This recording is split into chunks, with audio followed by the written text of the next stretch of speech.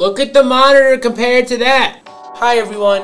Today we have our hands on the brand new and very difficult to obtain ASUS OLED PG27AQDM. Now this is ASUS's first OLED monitor. Now this coincides with the LG release of their 27-inch OLED monitor.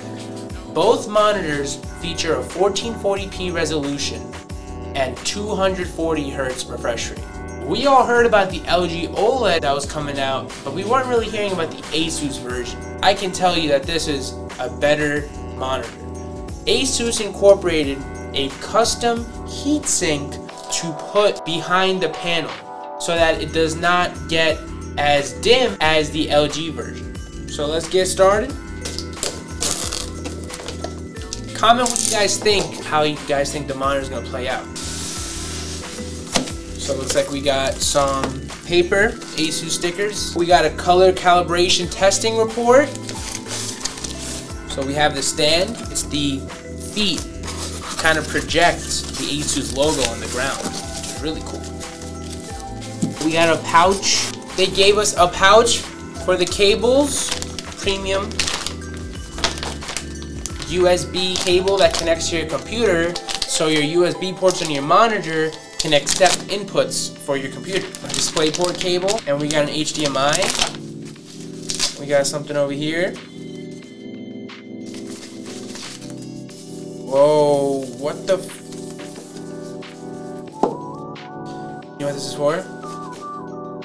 Why'd they give us a blank one? Okay, so you know how I said? You project the logo on the ground. This is for the ASUS logo, so you can get this laser engraved so the Paradox logo can be on the bottom. And they gave you two more. So you can switch it out. You can go Paradox logo, you can go Call of Duty logo, you can do whatever you want. Very cool, very cool. Yo, that thing is thin.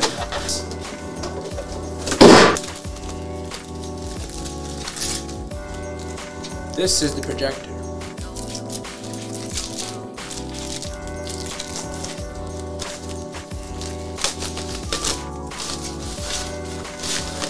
So this is your base. There's push pins here that have me a little confused. Let's get the stand open.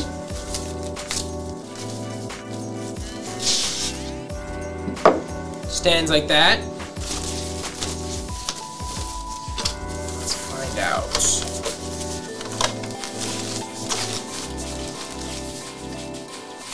You guys see how thin that is?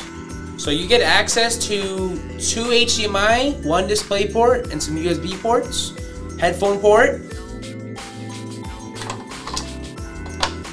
Peel off the plastic that's in the way.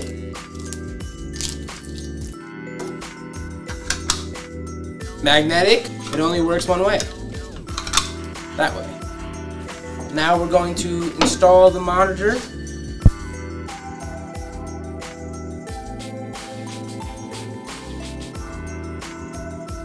That easy.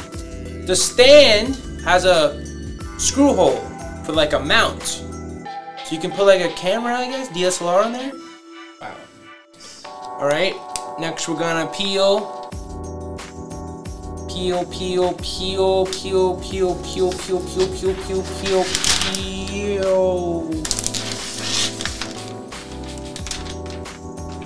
Ta-da! The response time is 0.03 milliseconds response time. The other thing to note, the OLEDs can support 10-bit color. The HDMI on this only supports 10-bit color at 30 FPS. Or 60. It's not 240 at all. So unfortunately, we're limited to 8-bit color at DisplayPort. So what do you guys think about that? Deal breaker, or you don't even know what that means? Early impressions on the looks is this is clearly the sexiest monitor ever. Power saving. Standard mode setting may result in higher power consumption. Yes.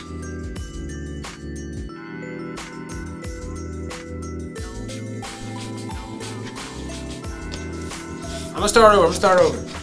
Yeah, the video playback doesn't do it justice. That is super colorful. Look at the monitor compared to that.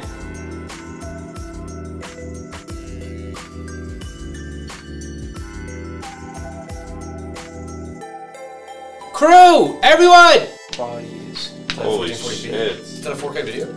It's mad thin, yo. My life to make Not sure. even- Yo, Oh, you you probably put a light. That doesn't You have lighter cameras. That looks really good. Nah, yo, this looks like the store display. So we finally got Call of Duty loaded up. So we're gonna run some multiplayer and some Warzone. We're gonna show you guys some awesome frame rate too, to show you that I'm getting the max amount of frame rate on this monitor, so I can give the most unbiased opinion on the experience. From this view, it looks so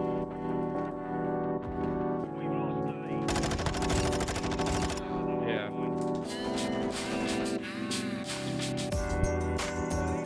One fucking point, that's crazy.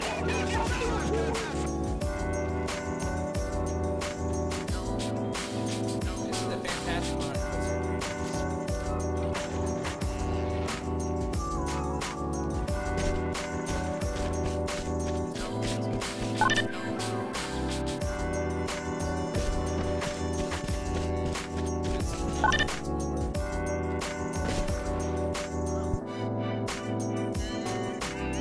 Alright guys, so we're done testing this monitor. We just played Star Wars Jedi Survivor, Call of Duty MW2, and some Counter-Strike Go. And I must say, if you guys can get your hands on this monitor, it's $1,000 and it's worth every penny. The main competitor to this is the LG monitor, but I'd highly recommend the Asus.